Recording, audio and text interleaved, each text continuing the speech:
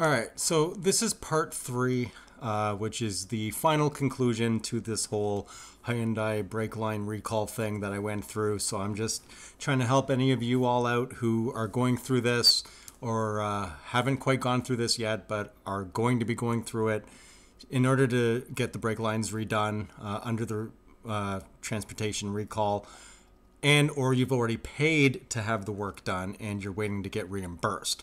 So I had taken my car. If you haven't seen the videos I've done previously, I did explain that. I didn't realize that Hyundai, the dealership, had already done the work on my car. I thought it was a separate thing, but they assured me that it was not. Everything that they did with the vehicle fell under that same recall. So I had to then wait to get a reimbursement, which was a lot of going through hoops. So I was told a couple weeks after my Hyundai dealership submitted the information that I should receive a phone call or some communication in regards to, being able to go just pick up the check. Well, that's not what happened. So 2 weeks after I sent my car in, I did go on the Hyundai owner's website, which is, one second, which is here.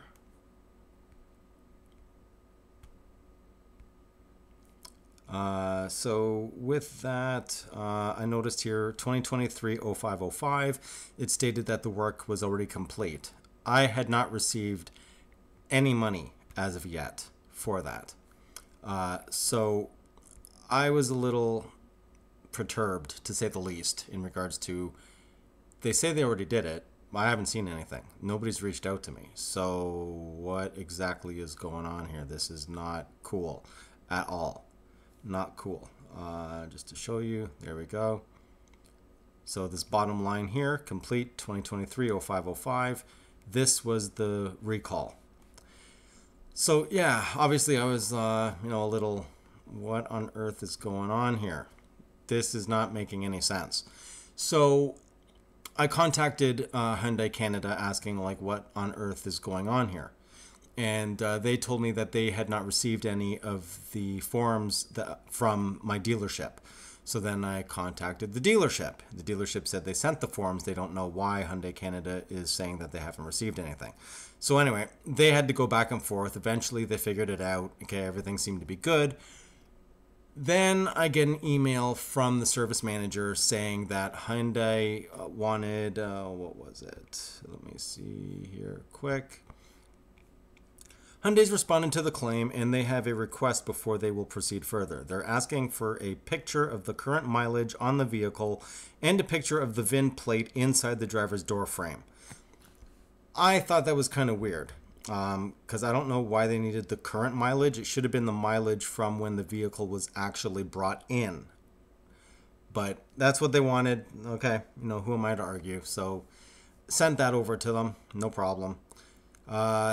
And it was explained that everything over a certain dollar amount requires these pictures. That's why they're required. However, the service manager agreed with me that it shouldn't be the current mileage because, it had been months since I had taken my car in. So it should have been the mileage from when I first took the car in for the brake issue that I was having, right?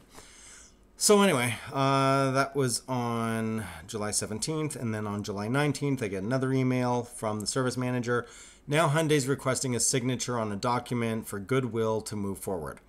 So I had to go into the dealership and literally just sign my name on a piece of paper.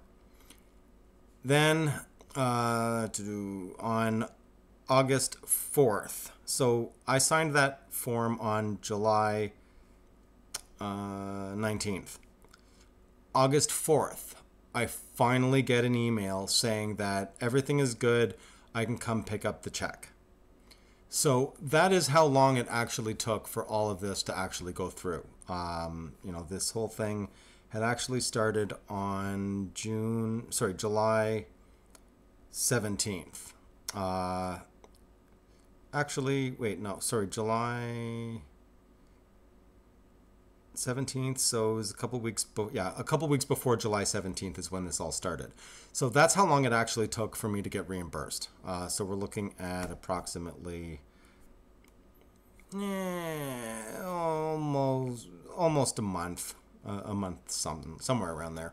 But of continuously being on top of it and reaching out, contacting Hyundai Canada, contacting the dealership, going back and forth, supplying all the documents that they wanted, and then contacting them again, wondering what's going on, just constantly following up.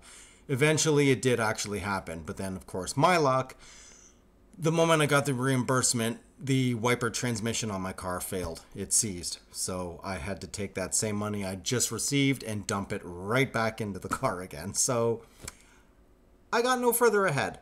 But this is what I actually had to go through in regards to getting all this ironed out with Hyundai and Hyundai Canada. And I did actually get reimbursed, so it is actually for real.